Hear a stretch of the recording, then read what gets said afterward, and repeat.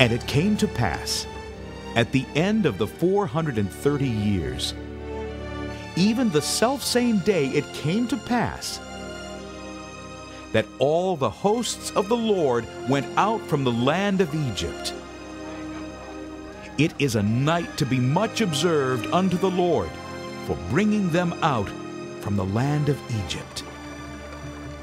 Pharaoh made one last attempt to stop them, but God opened the Red Sea, allowing Moses and the children of Israel to escape. Then the Lord destroyed Pharaoh's army by closing the sea upon them.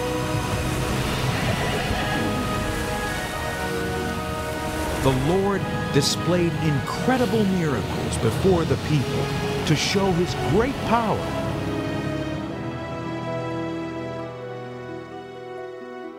God then gave His people laws, the 10 Commandments, to protect them from sin and to guide them in life. But the children of Israel rebelled. Outwardly, they served the Lord, but not in their hearts. They soon forgot about the miracles and their deliverance from the land of Egypt.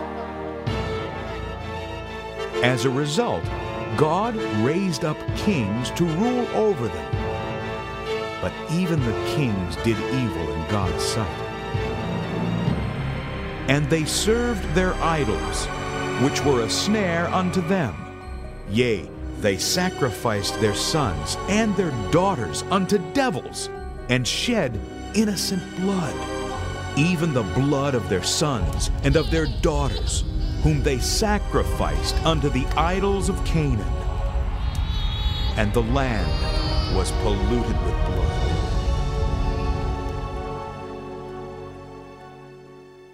Then God sent His prophets to warn the people to repent of their sins and serve God, but they rebelled over and over. The people hated the prophets, and rather than repent and serve the Lord, they murdered these men of God without mercy. Time after time, the children of Israel sinned. As a result, God allowed them to be captured and suffer in slavery. Look at us today. We are no different.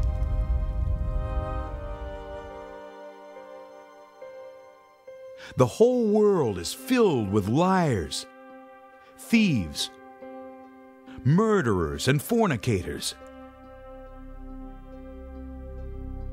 We love revenge. We are all under the curse of sin. The Scriptures declare, "For all have sinned and come short of the glory of God." Let's see what happens to a sinner when he dies. This man thought he had everything. The Scriptures said, "And I will say to my soul, Soul, thou hast much goods laid up for many years.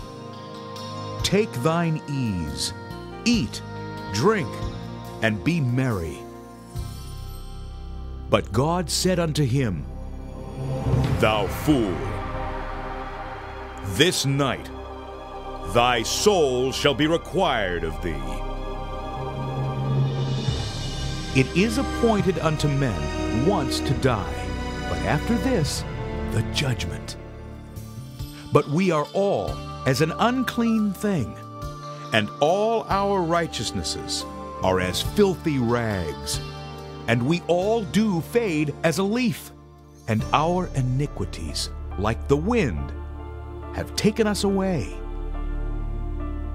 It is a fearful thing to fall into the hands of an angry God.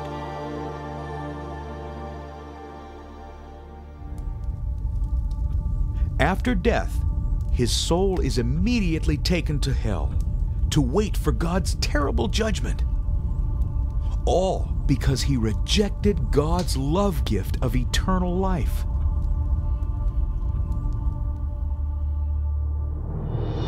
The time is coming.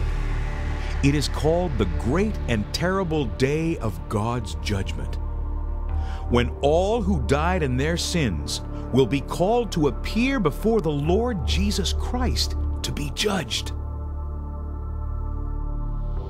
The Word of God says, "And I saw a great white throne, and him that sat on it, from whose face the earth and the heaven fled away, and there was found no place for them. And the sea gave up the dead which were in it, and death and hell delivered up the dead which were in them. And I saw the dead, small and great, stand before God, and the books were opened. And another book was opened, which is the book of life. And the dead were judged out of those things which were written in the books, according to their works. Every idle word that men shall speak, they shall give account thereof in the day of judgment. When it is over, God will ask an angel to open the book of life to see if your name appears. The angel will look and say, "That name does not appear, Lord." And God will say, "Depart from me, ye cursed, into everlasting fire, prepared for the devil and his angels. And these shall go away into everlasting punishment, but the righteous into life eternal. And whosoever was not found written in the book of life was cast into the lake of fire." The Bible says, "And the smoke of their torment ascended up forever and ever. And they have no rest, day or night, forever."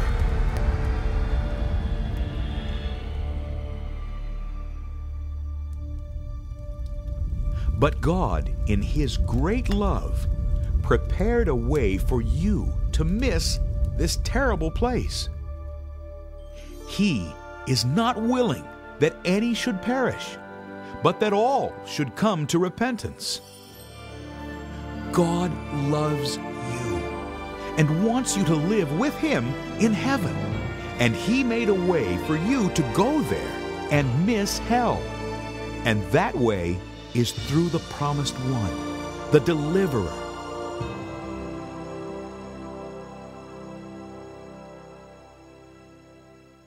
The Jews looked for Him as their Messiah and prayed for centuries for Him to come and save them. Around the year 760 BC, the prophet Isaiah said to the nation of Israel, "Therefore the Lord Himself shall give you a sign. Behold, a virgin shall conceive and bear a son, and shall call his name Emmanuel," which means God with us.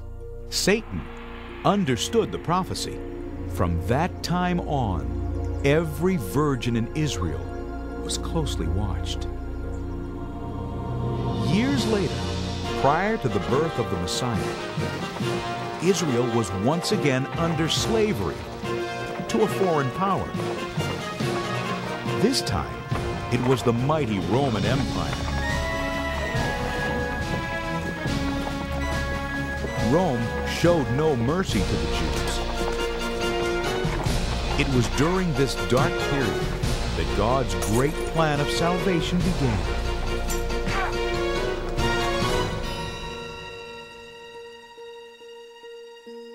When Gabriel, one of the highest-ranking angels in heaven, penetrated the earth's atmosphere, the powers of darkness were electrified and instantly recognized that God's timetable was now in motion. Gabriel came to the city of Nazareth to visit Mary, a virgin, to give her a message that would change the world forever. Mary was overwhelmed at the appearance of the angel. He said to her, Behold, thou shalt conceive in thy womb, and bring forth a son, and shalt call his name Jesus. He shall be great, and shall be called the Son of the Highest, and of his kingdom there shall be no end. And Mary said, How shall this be, seeing I know not a man? The Holy Ghost